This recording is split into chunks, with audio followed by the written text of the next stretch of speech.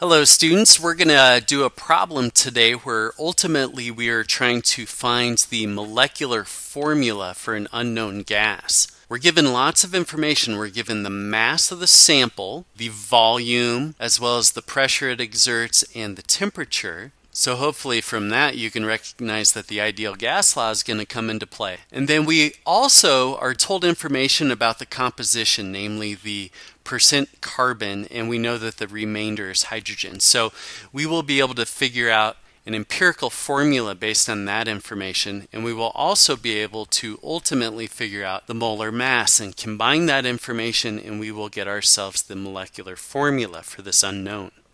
So let me get rid of a little bit of this, but let's more systematically look at what information we have available to us.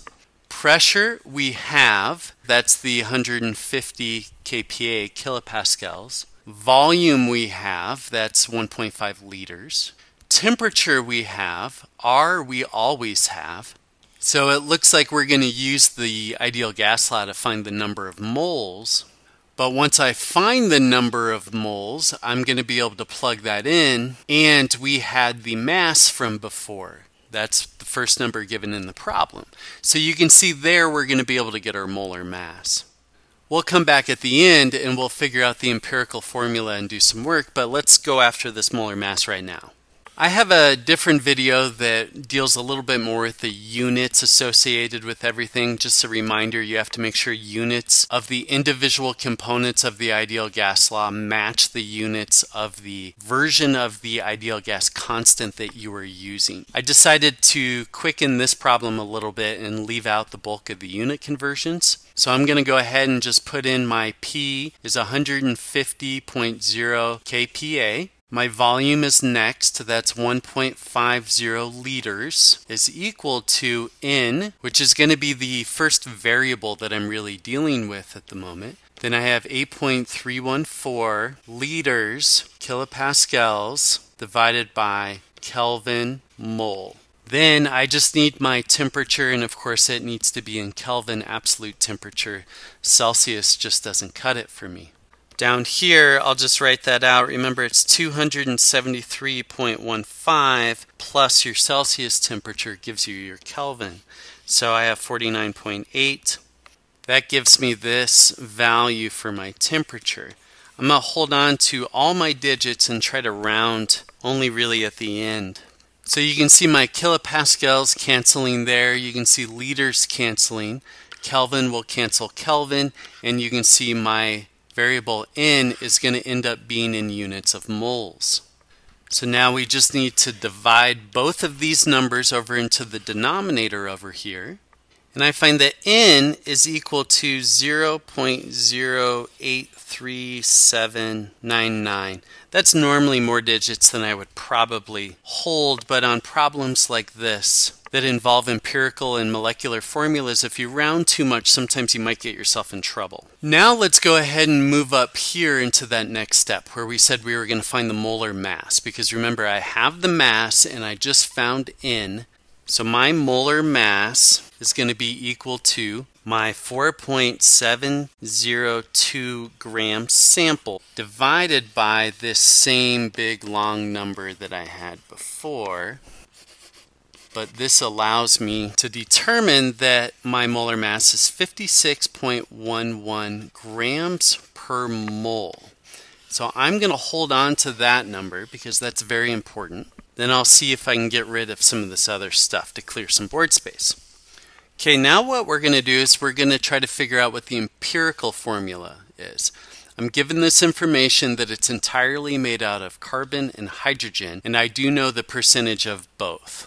So recall that we really need to pick some standard mass that you're going to use. We have this mass available. I'll probably end up using that, but remember, if you're doing one of these empirical formula problems and you're just trying to figure out what ratios of the atoms you have, it's probably easiest in that case to just take the percentages, call that also the number of grams. So you're effectively saying I'm going to start with a 100 gram sample. So if I had 85% carbon, that would be 85 grams of carbon. Since we are given the actual mass, I'll go ahead and just use that. So 85 and some change percent of this 4.702 gram number ends up being, for carbon, I have 4.026 grams of it. The balance, the remaining a little over 14%, is all going to be hydrogen, or the remaining mass, which ends up being 0.676 grams of hydrogen.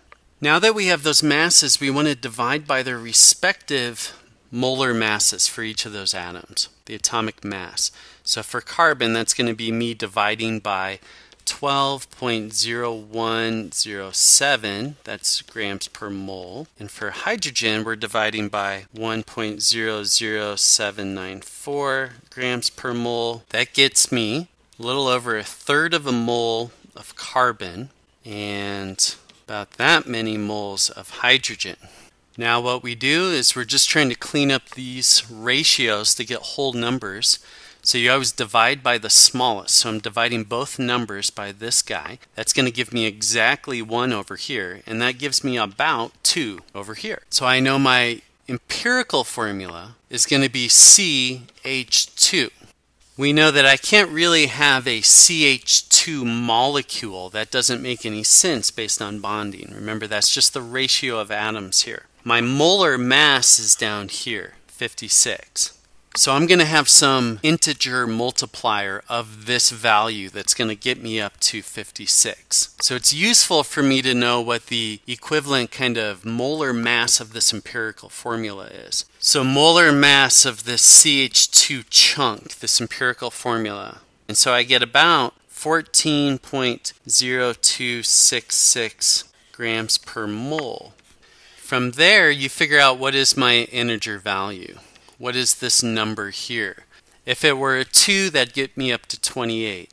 A 3's not quite there, but if this number were a 4, then that would get me up to my 56. And you can prove that by taking 56 divided by that 14 number we just came up with. But that is my multiplier to this empirical formula up there. So now this is ultimately my final answer. I just did a 4 times of the empirical formula, and this is my molecular formula, which is the thing that I was asked to find. Hopefully that made sense to you as we went through that process. Certainly if it did, you should let your computer know.